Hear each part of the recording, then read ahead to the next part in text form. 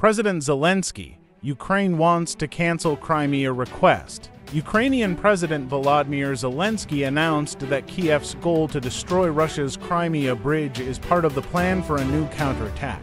"We really want to destroy Russia's infrastructure," he said on April 8th. "It's not just the Kerch Bridge that people are talking about. We're talking about some structural infrastructure into military targets. We are talking about bridges and airports." The Ukrainian leader made a similar statement last year when Kiev launched a counteroffensive campaign to reclaim territories controlled by Russia.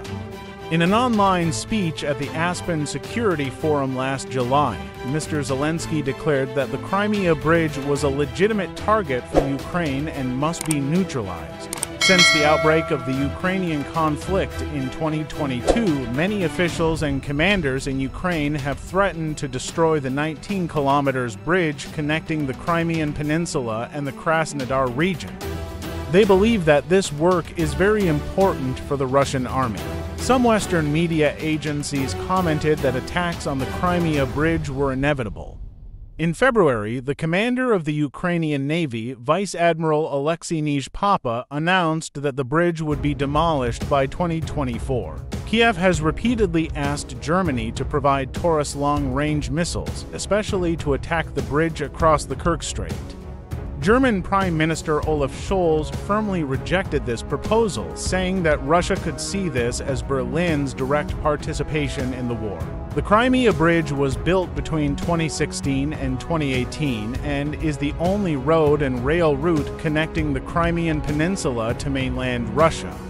However, Moscow opened a large land corridor to Crimea after Russia announced the annexation of 4 more regions in Ukraine in the fall of 2022. Russia said the Crimean bridge had been repeatedly targeted by missiles and drones from the Ukrainian Navy, but most attacks were successfully prevented.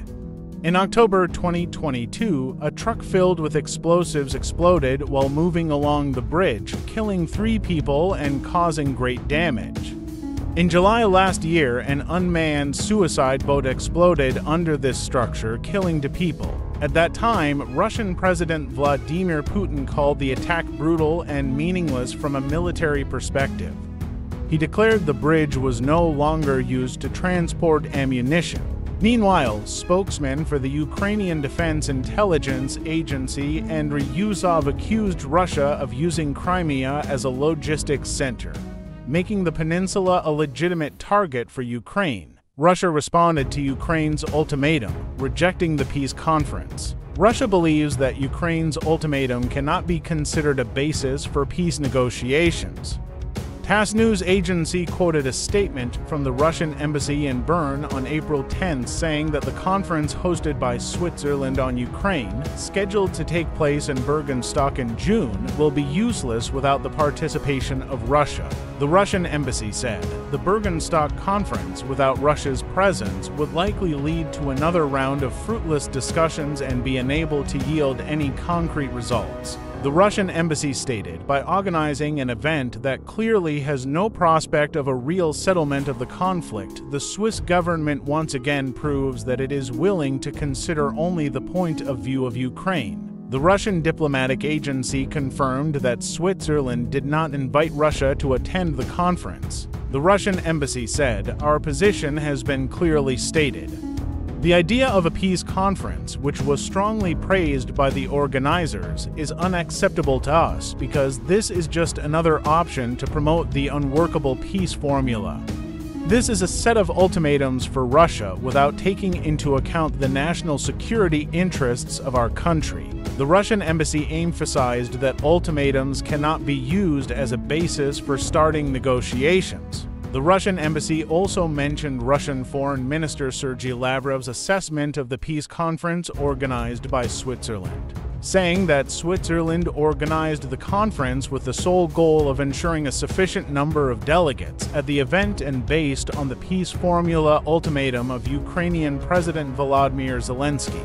The Russian diplomatic agency said that this formula completely ignores well-intentioned initiatives put forward by China, South Africa, Brazil, and the Arab League. Switzerland on April 10th confirmed that it will host a global peace summit on the Russia-Ukraine war in June at the Bergenstock Resort in Nidwalden State.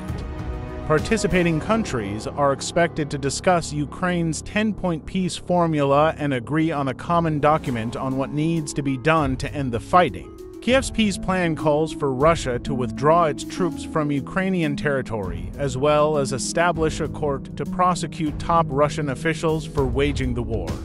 Russia rejected this proposal because it was far from reality.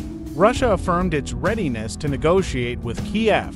However, Russian Foreign Ministry spokeswoman Maria Zakharova said in early March that Moscow would not attend the Swiss-hosted summit even if invited, arguing that it would promote the country's peace formula. Mr. Zelensky. In addition, Ms. Zakharova emphasized that Switzerland, a country participating in Western sanctions against Moscow, can hardly serve as a foundation for peacekeeping efforts. Ukraine set a trap for Russian tanks and armored vehicles at Chasov Yar stronghold. Western experts say that Ukraine is creating a trap with Russian armored forces in Chasov Yar, a strategic area in Donbass. 8 weeks after capturing Avdiivka, Russian forces set their sights on another target to the east, the town of Chasov Yar. A large-scale battle is taking place as Russia has continuously approached this area from all directions in recent days. When Ukraine withdrew from Avdiivka, they quickly sought defense to avoid further collapse of the front line. At Chasov Yar, if Ukraine loses, they will not have many opportunities to overcome the situation when Russia from here can widen the way to advance deeper to the west. That could have catastrophic consequences, as it would provide a direct route for the Russian military to advance towards key cities, Ukrainian analysis group Frontelligence Insight explained. According to Forbes, that's why Russian advances on the eastern edge of town in recent weeks have Ukrainians and their allies so worried. So, Ukraine is creating a tank trap with Russia at a key intersection outside Chasov Yar. The trap created a bottleneck for Russian forces deploying from their forward base at Ivanivsky. That choke point is a small bridge on the T050 road that connects west out of Ivanivsky and through a forest into the southern districts of Chasov Yar. If Russian troops can cross the bridge, they can move through the forest toward Chasov Yar, providing Moscow with effective camouflage against Ukrainian UAVs and artillery. Therefore, Ukraine is trying to concentrate enough firepower on the bridge so that it can block Russian attacks on southern Chasov Yar before Moscow's convoy breaks into the forest. Until now, Ukraine is still gaining an advantage in controlling the situation at the bridge. On April 10th, Ukrainian forces, including anti-tank missile groups, UAVs, and artillery gunners, hit at least one Russian BMP combat vehicle while it was crossing the bridge. Frontelligence predicted that Russia would cross this bridge. The group explained earlier this week, the road connecting Chasov Yar and Bakhmut has several bridges over water canals.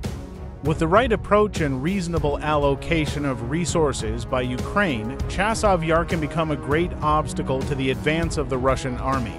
However, it is not clear that the Ukrainian brigades always have all the resources they need in the context that they are running out of artillery ammunition and Russia is still increasing its bombing of Kiev positions. According to sources from the battlefield, the lack of serious firepower has made it difficult for Ukraine to stop the advance of the Russian convoy.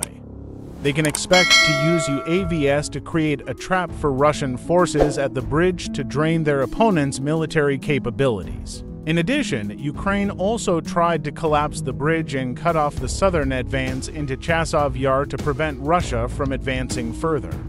However, this is a difficult task because the bridge is relatively small and built quite firmly. Earlier this month, some Ukrainian soldiers planted explosives on a remote-controlled unmanned ground vehicle to drive it to the bridge. There was a huge explosion, but the bridge did not collapse, only a hole was punctured.